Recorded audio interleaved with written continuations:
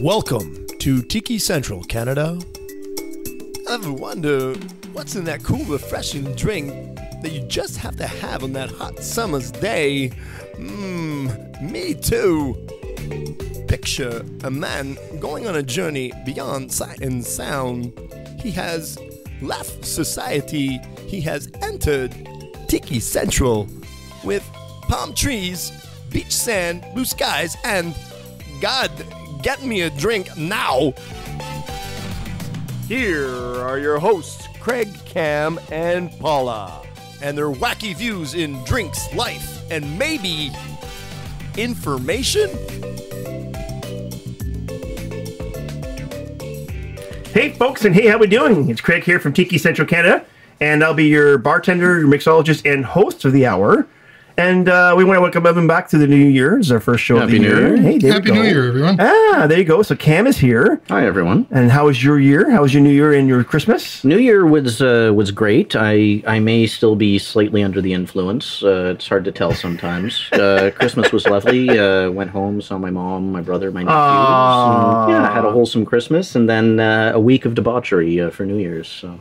And also, too, you told me today, we're talking about it today, you kind of almost taken almost a full month of January, like, not drinking. Well, very little drinking anyway, right? Well, you cut down your... yeah, I've stopped mostly drinking beer with tonight excluded. You couldn't exclude tonight, exactly. Yeah, no, I figured it was time to, just kind of get myself in fighting shape for the rest of the year. So there we go.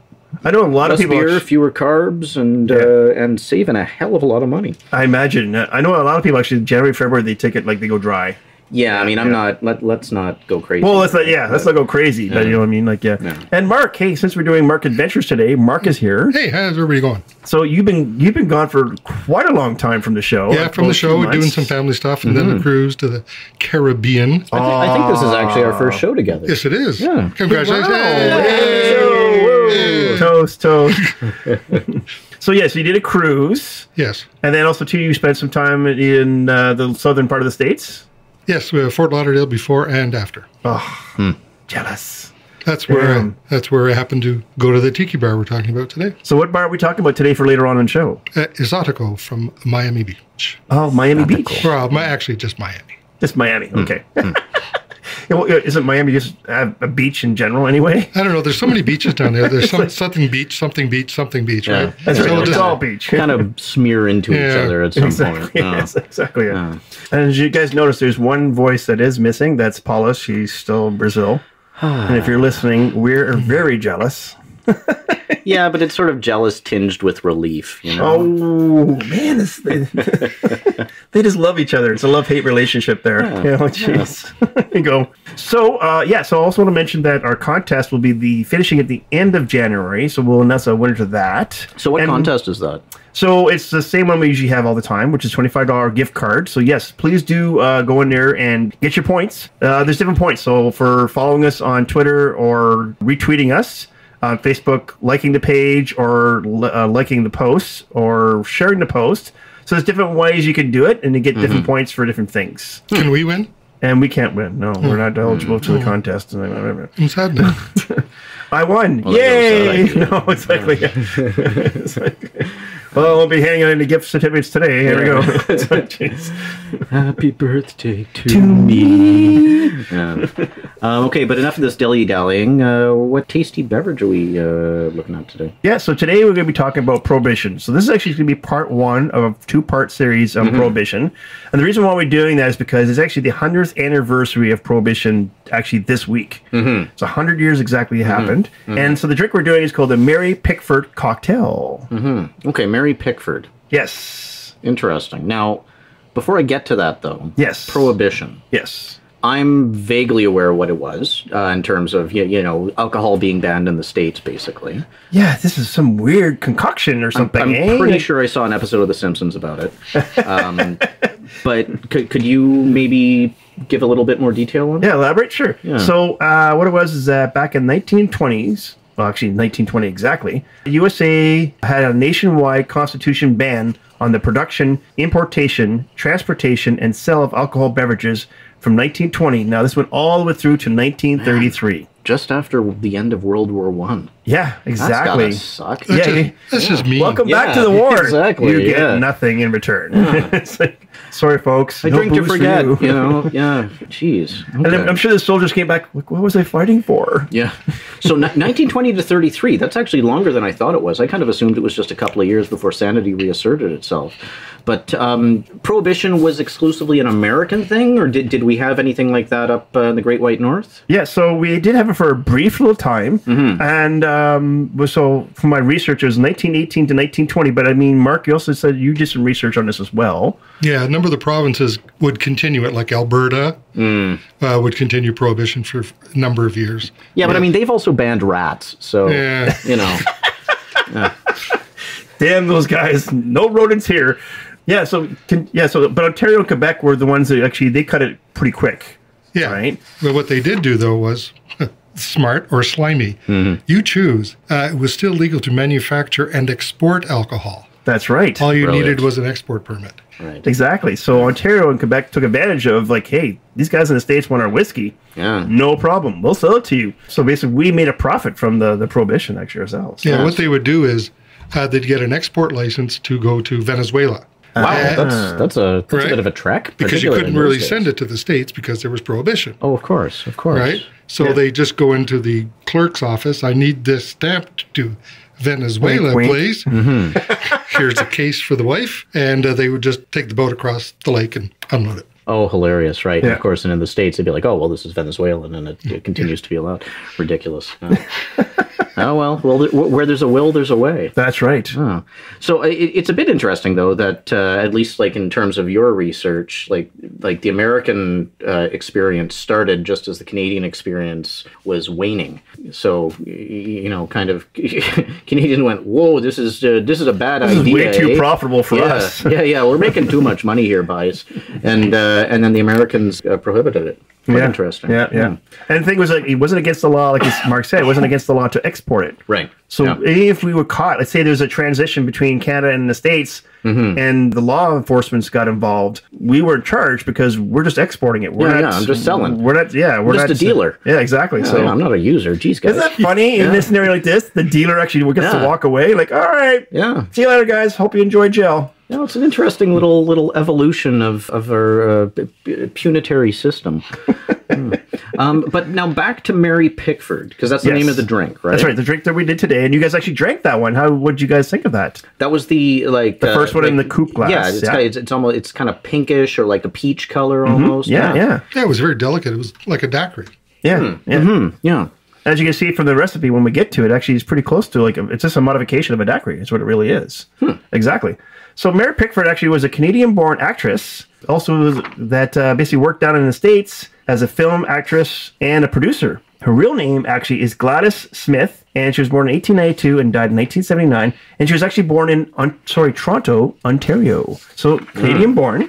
But also, too, here's some other cool facts about her. So she was a co-founder of the Pickford-Fairbanks studio. This actually was developed also with her and Douglas Fairbanks. That name rings a bell. Yep. And later on, it actually became the United Artists Film Studio. Okay. So if you remember back in the 80s and 90s, I think more we saw that, the UA logo. Yeah, it was a really cool logo. It was sort of like three-dimensional, like it's kind of rotated when when you saw it. Exactly. I don't think I've seen it in a long time now, though. So maybe it's something else now. Maybe it's been transformed into something else. Yeah, it's been bought out by somebody. Yeah, exactly. Probably Sony. Probably Sony, yeah, Disney. probably. Or Disney. Yeah, or Disney, one of the two. Fight. Yeah. That's it. So United Arts Film Studio actually is created by her, Fairbanks, and Charlie Chaplin. Oh, wow. There you go. Yeah, okay. There's a big name. Yeah, Charlie that's pretty Chaplin. significant Hollywood royalty then. Exactly. So, Yeah, she was known as America's sweetheart. aww. Isn't that sweet? There Good you old go. Canadian gal. Yeah. Not the first nor the last. I know we have so many people that are born in Canada and then they go down to the States to get their fame. Yeah, but I mean, You know what I mean? I mean, granted, there's only like 6 people that live in Canada, so That's right. Besides us. Norma's one of them. There we go. Oh my God. So here's another cool fact. Actually, she was part of the original 36 founders of the Academy of Motion Pictures Arts and Sciences. Oh, wow. That now presents on a yearly basis the Oscar Awards. wow. So yeah, no, I mean she was a real heavy hitter. Well, and you said a producer too, and for a woman to be a producer back in those then, days, that's a I mean, thing. even now it's kind of it's more challenging. So wow, quite an impressive individual. Yeah, very cool indeed. Yeah. But if I could just sort of circle back here to what this podcast is actually about. Oh, we're not talking about American history? Where's the drink come from? Okay, so let's talk about the origin of the drink. So this drink created for her back in the 1920s by Eddie Woelke and Fred Kaufmann at the Hotel National de Cuba on a trip that she took in Havana with Charlie Chaplin and Douglas Fairbanks. So it was actually made Specifically for her. like in her honor. Yeah. Oh, it's reminiscent of the delicious Australian dessert pavlova. And it's a little trip that she did, was like I said, with Charlie Chaplin and Douglas Fairbanks. They were all on the trip, kind of like, hey, let's go down to Cuba and have a good time, right? So I definitely know who Charlie Chaplin was. Yes. I now know who Mary Pickford was. Yes. Douglas Fairbanks rings a bell, but I don't really, other than the name, I can't really place him other than sort of Hollywood guy. Yeah, so let's break him down. So actually, he is an American actor, screenwriter, director, and producer. That's a lot, I know. He was also married to Mary Pickford. So Mary Pickford's husband. The couple actually was known as the famous Hollywood couple. So you know how we had Brad Pitt and Jennifer Aniston were kind of like the couple of Hollywood? Right. These guys back then, 1920s, that was it. They were like the Hollywood couple. Wow. Right? But he's also best known for his roles in silent films, which included The Thief of Baghdad, Robin Hood, which we all kind of know, and The Mark of Zorro. The Mark of Zorro. You know, Zorro. Yeah. That's the movie that... That's before Antonio Banderas. That was the movie that the Waynes were seeing when they got shot. No way. Yeah. Really? Yeah. Wow. 1939, so... But once again, I'd like to circle back to what the hell's in this drink. Okay, so you guys had this drink, and we talked about it. It was very tasty and Yes. and gentle. Like it wasn't. Wasn't overpowering. It wasn't super tart, super sweet. It's kind of down the middle, right? Subtle. Yeah. Yeah. And it was like not you drink it back and swish it back. It was like No, it was a sipping. Yeah, sipping drink. Sipping drink for Exactly. Okay, yeah, so on this recipe, we're going to use 1.5 ounces of white rum. And by the way, I want to mention, over Christmas holidays, I got a little bit of an extra Christmas gift. And what it was is that Vicky, who's my sister-in-law, took a picture of all these rums that she got from friends and family that have gone down in the Caribbean and brought it back for her, but she doesn't drink rum. So there was like 240s of Havana Club white rum, a 26er of Havana Club white rum, a 26er of 151 proof rum, and some other stuff in there. And I'm like, oh my God, like, Merry happy birthday to me. You know what I mean? Like, thank you for the donation. Yeah. Holy smokes. Yeah, so anyways, I just thought I'd bring that up. Thank you, Vicky.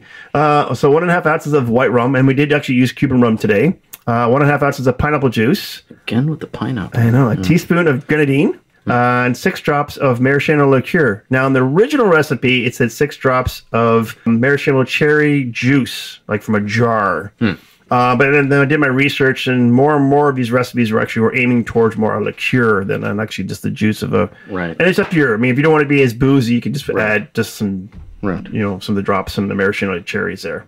For sure. So pineapple comes up again.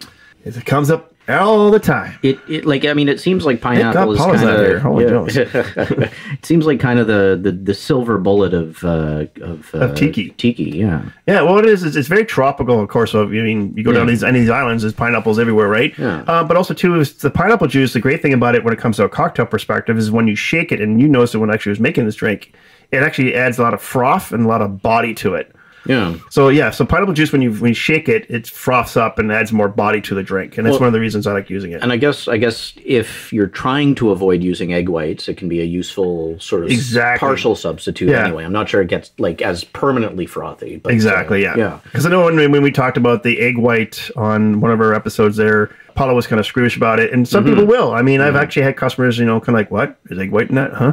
If you don't want egg white in there, just add a little bit of pineapple juice and shake it up, and then therefore it'll froth it up a little bit there for sure.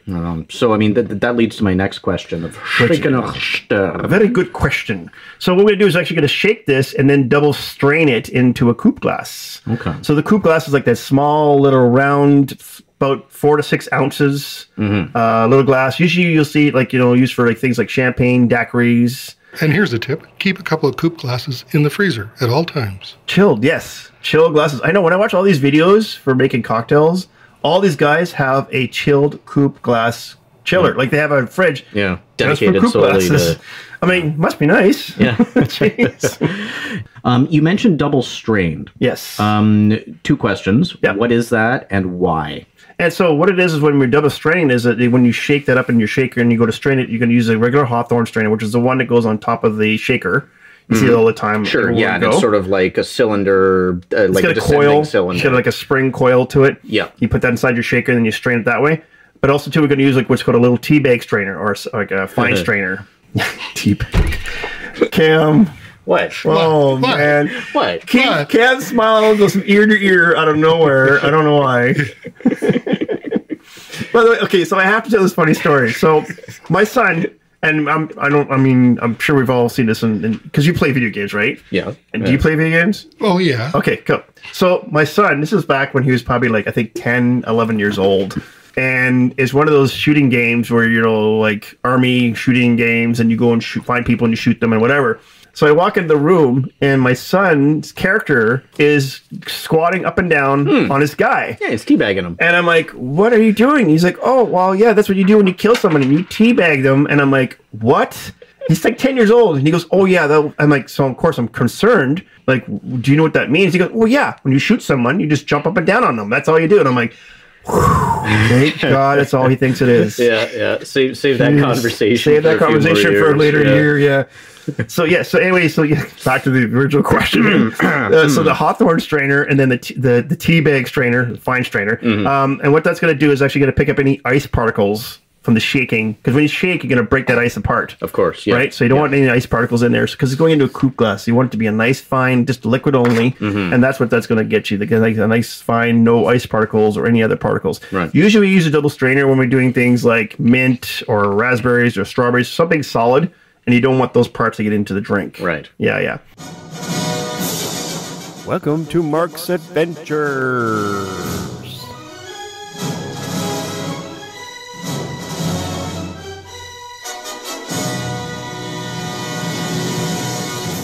So we want to welcome back Mark. Obviously, Mark's been gone for quite a while here. Hey, Cam, how you doing? Hey, Mark, how you doing? Hey, Mark, yeah. We're doing great.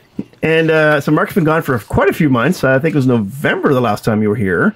Between now and then, though, you've gone to quite a few travels, other than Niagara Falls. We obviously won't talk about that. But I mean, you've gone through quite a few travels to different parts of the States and stuff. We went on a wee cruise, but managed to squeeze in 3 different tiki bars during that time. And one in Miami, and of course, the Mai Kai in Fort Lauderdale, which we'll have a full episode on one day. Oh, there you go. And went to this nice little cheesy place in Key West called the Tiki House. Tiki House. You may avoid the Tiki House. Okay, really? So this is why it's not going to be on the show. It's a nice dive. It's a nice dive bar, Right. with a thatched roof on the outside, or a thatched awning. I shouldn't even say roof. Yeah. So the accoutrements of tiki, but without the actual soul of tiki. That is correct. Right. Okay. So what bar are we talking about today again? The bar we're talking about is Esotico, Esotico. Oh, there we go. Spelling bee. Yep. Can you imagine that? All right, Tommy, spell Exotico. Go. EX. Can you use it in a sentence? I went to Exotico yesterday. I got shit-faced at his Exotico. I had a tiki bowl at Esotico, Esotico. Oh my God! Yeah, Tommy's like, well, I don't drink, so I don't know what to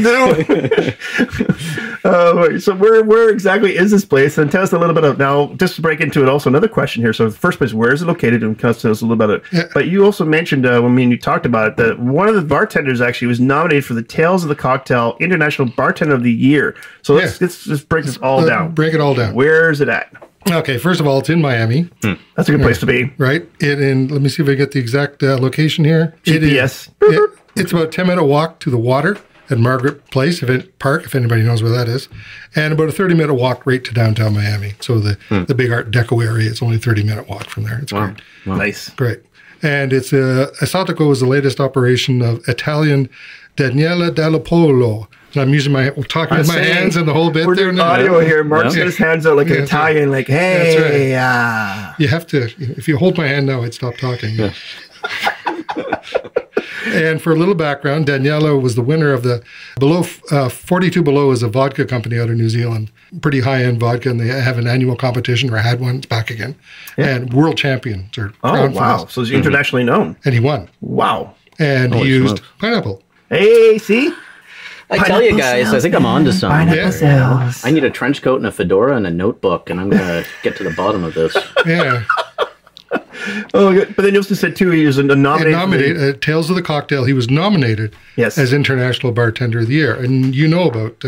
so Tales of the Cocktail, what it is an event that happens in New Orleans every year. And what it is a gathering of about 10 to 20,000 bartenders from around the world, including bartender owners, spirit branding people, like brand representatives and stuff. And so they also have kind of like their Oscars of bartenders and bar clubs. It's very cool. So it's one of the things that's on my bucket list. I'm definitely want to go for sure. Yeah. Well, Daniel approaches his cocktails from the tropical side. Yes. With numerous citruses, infusions, and syrups. His bar in Bologna, Italy is called the New Lounge, N-U. And it's listed... Does it have an umlaut on it? No, but it should. But it's Italian. They don't have the okay, fair enough. Fair enough. Yeah, that's Yeah, more Scandinavian. Yeah. You got to go Nordic. north for that and play metal. Nice. There you go. Yeah. And it was listed in the top 100 of Drinks International list and got an award as the best rum bar in Italy. And Daniele even created his own line of infused syrups. Wow. Nice. Yeah, really cool stuff. Bet they do very well. Yeah. So what are some of the good cocktails that you saw there? What are some of the great cocktails you saw? Well, the drinks are numerous and colorful. There's like smoke and all kinds of great stuff. Lots of big time mixologist, in other words. Yeah, dry ice and the whole bit. It's really cool. Wow. Presentation is everything, right? Yeah. Cool mugs. He's got this great Elvis mug. Yeah. And it's Elvis with Maori drawings on it. Oh, wow. Yeah. And then he went one thing further. He got the Santa Elvis Maori. Oh, no. There we go. Worlds are colliding. I know. It's crazy time. Elvis still lives. That's right. Yeah. So, peanut butter, pork chop, banana sandwich. Here we go. Lots of rum, as you can imagine. There's several cocktails to use tequila, gin, and vodka. So my favorite... Like all in the same drink? Sometimes, yes. Wow. Yeah. What a variety, eh? Yeah, exactly, yeah. Yeah, so it's like very cool. One of my favorite was Tangarora's Butt. Okay. Is there a glassware to this? I want to know. Yes, there is. Okay. Yeah, it's great. It's orange and you kind of see through the butt. It's awesome. Yeah. Wait, see through the butt? Well, it's like it can really only fit one straw. Yeah, that's right. The glass is thinner at the back, kind of thing. Of course it is. Of course it is. Yeah. Right. And it consists of mezcal. Oh, cool. Ray and Nephew Overproof rum. And Mount Gay Black Barrel rum. And pineapple and a couple other ingredients. And there's the pineapple. Yeah. There's the pineapple. There you go. Wow. Yeah, we also able to taste a couple of other cocktails on the menu. So I went through some of the stuff you're not going to get elsewhere. Mark, I know you. You run through an entire menu. Well, when we have time. There was I'm just saying when you go to these bars, you're like, I'll have one of each. Just line them up, and I'll take them all. We'll start here and go down. Yeah. Start on the left, go down. Unless it is classified as strong, weak, whatever. You just start strong and work up. Of course. Yeah. Exactly. Yeah. It's like weightlifting, It's like if you're working on, bulking up, you start with the heavy weights, and then as you start your way down your to strength, the smaller you go with the lighter and lighter weights. It's a proven system. So wait, is it the same thing as that, where you start with one really strong drink, but then when you get to the weak drinks, you're like, okay, we'll have 10 of these, please. No. Okay. I saw a hesitation there for a second. I'll say no. Yeah. No one. Yeah. Yeah. Yeah. And what was the other one I had was the El Tiquiero. Good thing you're pronouncing that. Tequila. Yep. Mezcal. Nice. Pineapple. There we go. Allspice ram. And a secret blue agave. Oh, nice. And another one was, he has this, his renowned sexy colada, supposedly the pina colada. Sexy colada. With Bacardi Carta Ora, it's a gold. Yep. Cream of coconut, pineapple juice, coconut water, and a little bit of ginger. Oh, so coconut and ginger. That's an interesting combination. So you get a bit of a kick. But then the coconut smooths it out. Yeah. Very cool. Very nice. Especially coconut water, because coconut water, what it is almost refreshing. Like it kind of rejuvenates you, right? Invigorating, yeah. It's like nature's Gatorade. And the bar also has a rum club. Oh, yeah. Okay. Yeah. And it's good to actually, like, so example, Smuggler's Cove, we've talked about quite a few times on the show. He actually has a rum club, and what it is that he has over 500 rums, I think, from around the world. And so when you go to a bar that has a rum club, you know that there's going to be a lot of different variations of rum in there. Sure. Yeah, for sure.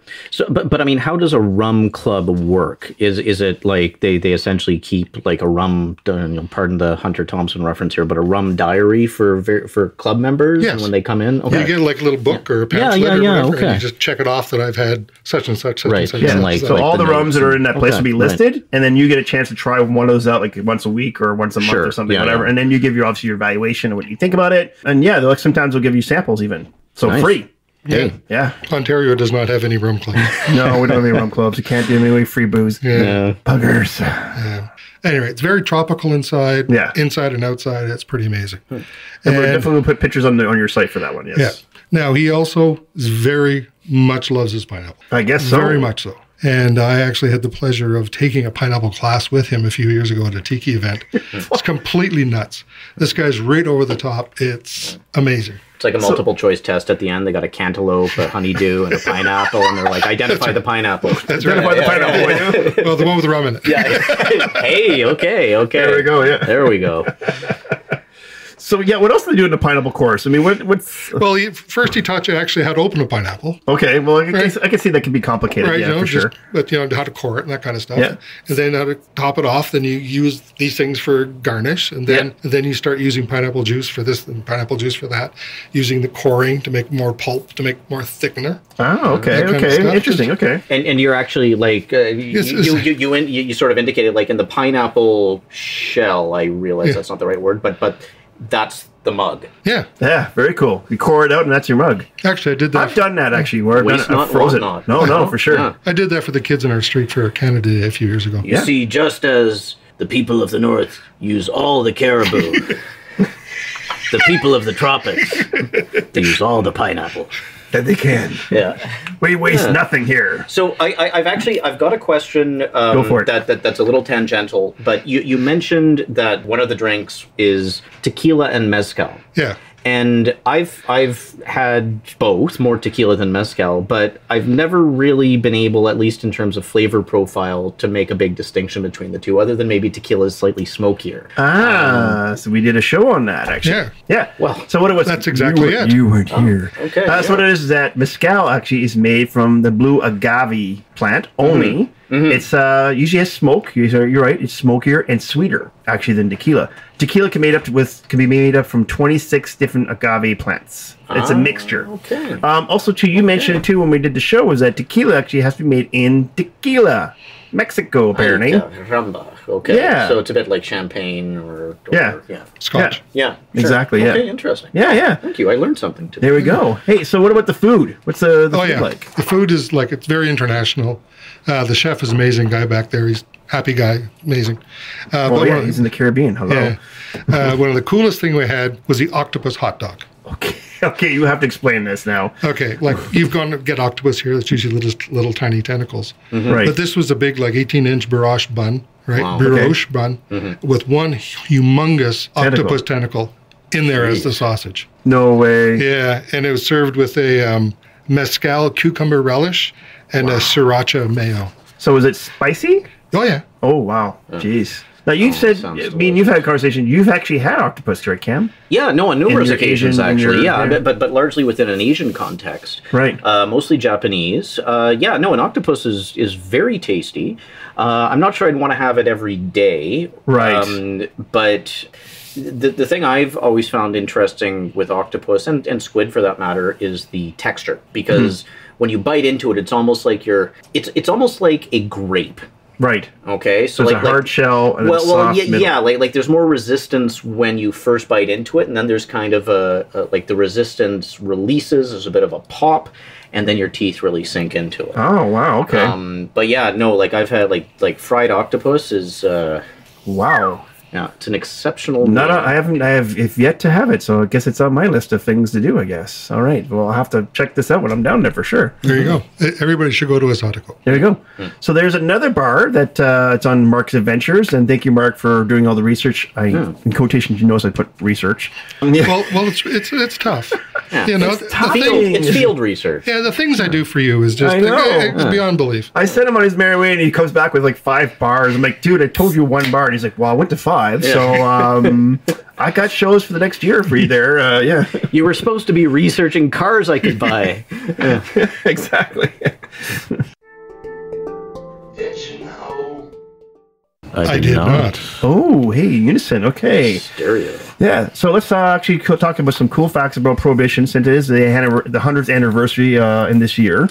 So, sorry to interrupt, Craig, but so what was it like the first time around? I mean, you were there. So. I was there, yeah. I was etching things on tablets. Ching, ching, ching, ching, ching, ching. Okay. The Ten Commandments. Yeah. I come bearing the 10 Commandments. Anyone ever seen History of the World, Mel Brooks? Come on, we've all seen History of the World, right? No? Yes. History of the World, History of the World? Yes. There's the part where he's Moses. I come bearing the 10 Commandments, and then one falls down. All right, the 9 Commandments. I was really looking forward to its sequel, Jews in Space, but it never came out. That's right. No, then they brought out Spaceballs. You know, oh, and that was a beautiful... But then Spaceballs 2, The Search for More Money, never came out. I know. So I guess they ran out of money. I feel like that Mel Brooks has been teasing us. The entire time. All right, so let's go into some cool facts about Prohibition. So Prohibition is actually started by 2 major groups. So the first group is actually called the Anti-Saloon League, or the ASL. And its leader is Wayne Wheeler. And so he actually had quite the experience about alcohol when he was a young boy. On his farm, a helping hand on the farm stabbed him in his leg with a pitchfork by accident, while he was being... Actually, the helping hand was drunk, inebriated. Wow. Stabbed him in his leg with a pitchfork by accident. So, of course, from there on in... from there on in, he was like, I don't like alcohol and I want to have nothing to do with it. The other major group from that is the Women's Christian Temperance Union, which was led by Frances Willard and Carrie Nation. Carrie Nation. Yeah. Now, Carrie Nation has quite the characteristic stuff about her. First of all, her first husband dies of alcoholism.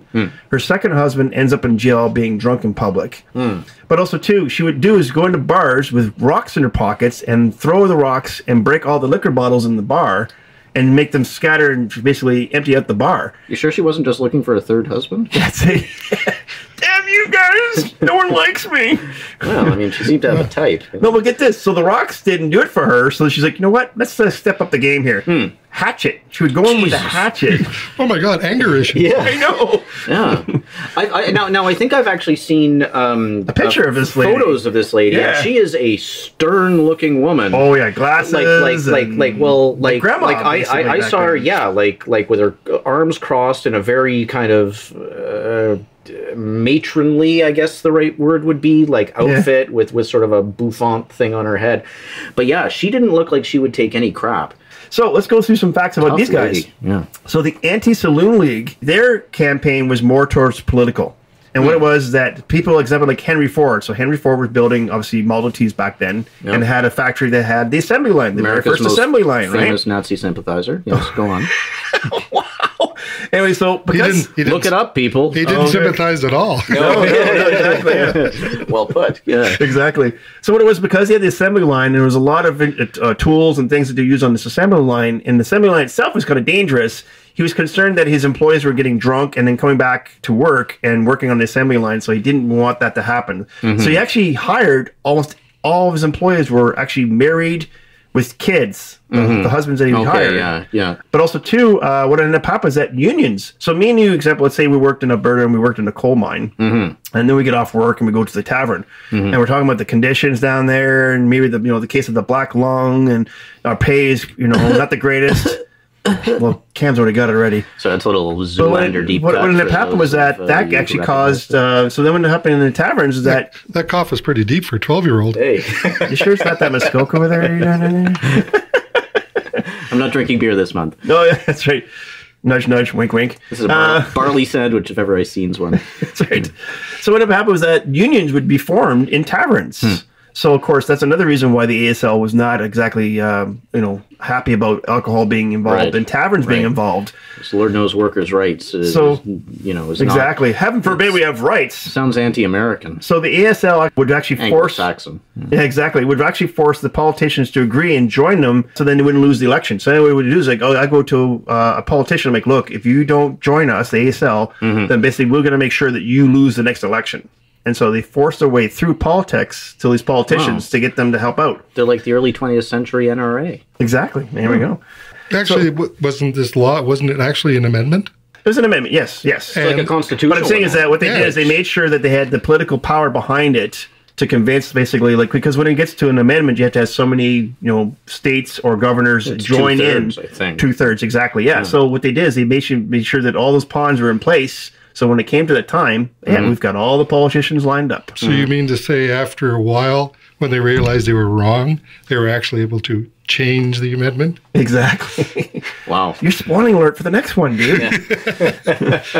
No, but I mean, that's fascinating. So there was all this sort of public or like private/public energy that was pushed into private interest, pushed prohibition through. Yes.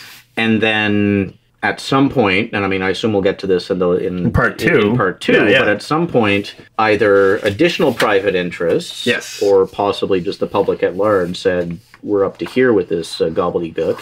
Exactly, and pushed it out. Interesting. Yeah. Now, the other major power, or the major group, was the Women's Christian Temperance Union, and their movement was a little different. They were looking more for women's rights and also for safety at home. But what ended up happening was that the gentlemen would get off work, they go to the taverns, get drunk, come home. To be abusive, or neglecting their families. And so basically between the women and the church, they were basically, that was their push to get women's rights. Isn't that interesting? And safety in the home, right?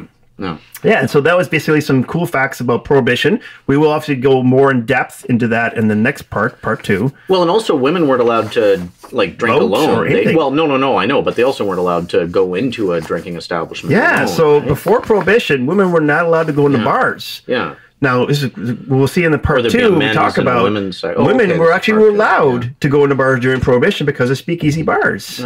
So it actually helped them to have Prohibition in some weird, warped way. Yeah. So, so some cool facts about Prohibition. And so, we'll talk about that next, more information about that in part 2. And so let's tell everybody who we are. We are www.tikicentralcanada.ca. All one word. There you go. Or .com. .com. Oh, there you go. Mark chipped in there. Here we go. And on that page, you will see Mark. Yes, Mark will be there. Mark's Adventures. I am here. There you go. Craig, I am here. I don't know. How many drinks have I had? We are Legion. We're forming our own union here. Here we go. And Cam will be there. Cam's on there. Paula's on there. I'm on there. Some information about us. The episode information, the recipe information.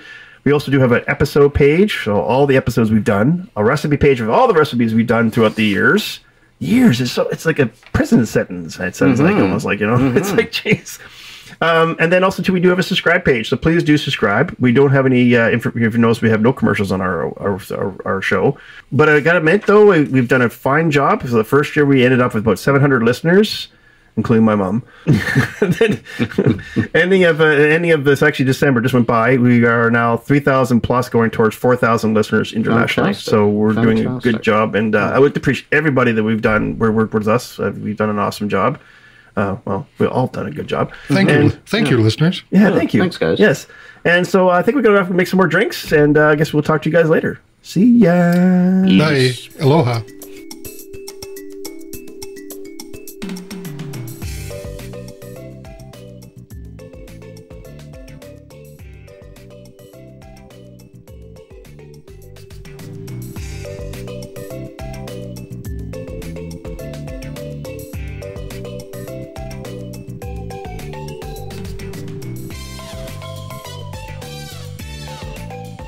All right, Tommy, spell exotico.